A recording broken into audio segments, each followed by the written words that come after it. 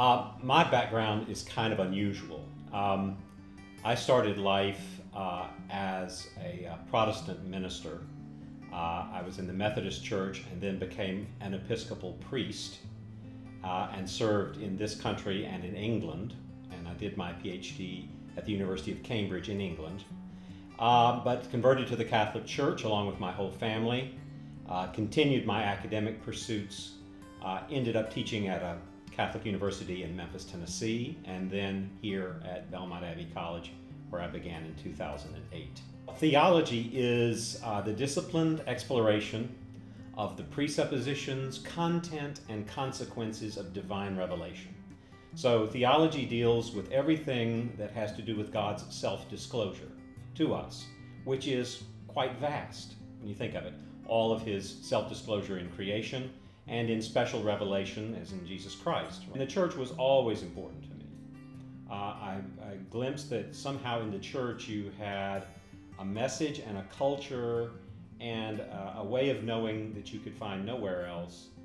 It drew me in, and I was very committed to the church from an early age. I try to impress upon the students that their hard work is going to make this worth their while. Otherwise it won't be, and they will miss the opportunity that they have.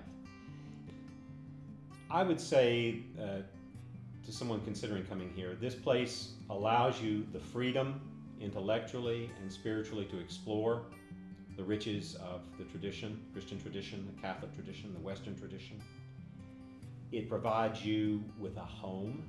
This is a very domestic place. The abbot is always fond of saying that this is the monk's home, and that is true, and that spreads to the whole college here.